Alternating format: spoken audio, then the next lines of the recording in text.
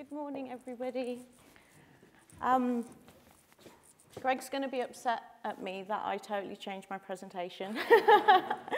So I'm here today to talk to you about diversity as a competitive advantage. I'll probably spend the first few minutes telling you that and then tell you some very provocative, controversial and open-ended statements. So, diversity as a competitive advantage is very obvious, right? So 4 reasons why. Firstly is to unearth problems that aren't already being solved. I think that if you have diverse teams, you see problems that are not related to scooters or food delivery or all the multiple things that are being built in London and Silicon Valley today. Secondly, once you've found that problem, you get a better insight to the solution. So, for example, in my industry, in beauty booking, there are many beauty booking apps, right? So you'd think that the problem had been seen, but most of those beauty booking apps are founded by white men who don't often have treatments. So once you've found your problem, having a diverse team helps you get to a better solution. I'm obviously being presumptuous as to say that my solution is going to be the best one, but you know.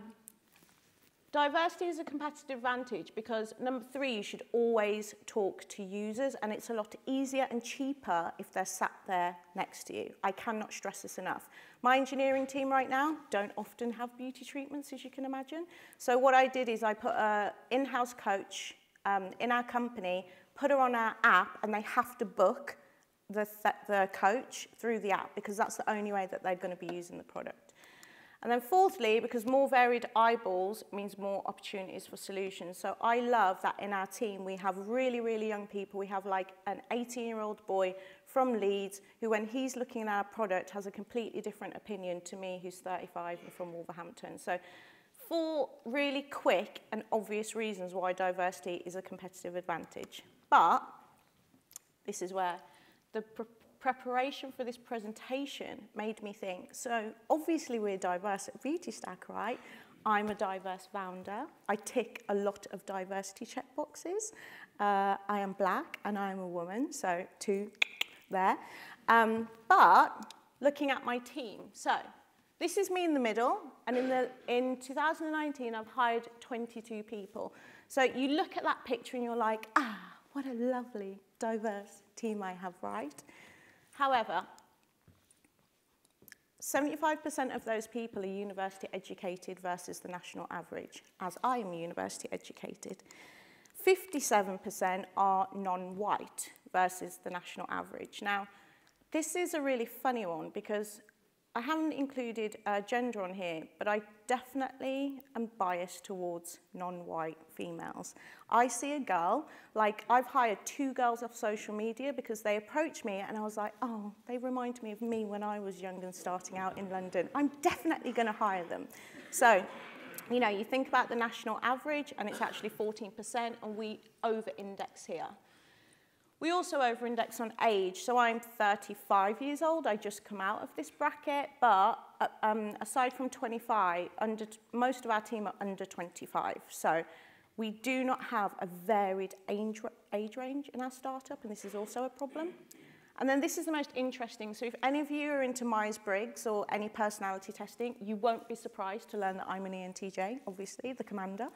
But I massively biased towards people with personality traits like mine. This was actually the most shocking thing where we make everyone do the Myers-Briggs when they join our company, and then every single Friday someone presents, does a presentation on their personality test to the whole company, and then we talk about it and it's all lovey-dovey. And I thought I was being very diverse by making people do this personality test, and when we crunched the data, everyone's just like me. And also, within that, they're heavily on the analyst. So within the Myers-Briggs, there's analyst diplomats. There are a lot of analysts in my company. You'll be pleased to know, if you're a scientist in the room, that there's 0 correlation to star signs. I have a Gemini ring. I'm such a Gemini. But yeah, no correlation at all. But my point is that bias is absolutely everywhere. These are my traits, we didn't have time to research and deep dive on all of them, which is a really important point I want to come back to. So I'm 35 years old, I'm a woman, I'm black, but I'm also Jamaican Indian, which is really important because I have hired people who are Indian because I romanticize, oh, they're like the Indian father that I never knew. You know, there are all of these things, assumptions that we make based on the people that we meet. I noticed Greg has fangs like I do, so I feel really warm to him because I'm like, we've got similar teeth. And Bruce is from the Midlands, so I'm like, you're from the Midlands, we're the same. You know, you're from Birmingham, I'm from Wolverhampton. We have very, very few Southerners in our company. That's not by accident. I've hired no upper class white men, like none. I have no like posh white guys in my company, never have. Whether they've self-selected to not apply or I've just not like reached, they're not part of my network. I think it's quite interesting when I go to other startups and I see their, how their companies built, that I have built my company in my image. Quite a few of my team members are estranged from their fathers, and actually this comes from David Rowan, who told me that he always backs people with daddy issues because they've always got something to prove. They work incredibly hard, that, you know, they relate to people in a different way. So the fact is bias affects how we see people, how we think, even if how we feel about people, right? So I want to go back to that question. Are we actually really diverse at Beauty Stack? What would you say now, right? Not really. But I'm going to say another controversial thing. Does it really matter? Should I really be bothered about being diverse at Beauty Stack? And I can say that because my black privilege in this white woke world, because if any white man stood up here and said that, they wouldn't be allowed to say that. But it's really important to understand this. I believe that an early stage startup should run like a cult, right? Should I really be focused on building a diverse team, or should I be focused on building a team who I can communicate with, who intuitively understand me, because my job is to build things really quickly, really efficiently, and really at a low resource? I.e., is it really my problem? Bias comes from the top down. So I as a founder, I'm incredibly biased. Even a leader of a group of 5 people will have biases that basically, you know, determine what that group looks like or how that group acts. So we all know that this comes from the top down. So to me, we need more diversity at all levels of decision making. We need more diversity in government, in university boards, at LPs, at venture capital, and at banks, because there are many of my users who are young black women who get turned away from getting bank loans because they don't look like the person sat behind the table. I believe that this is super important because they're the ones who choose who gets funded. It's so important.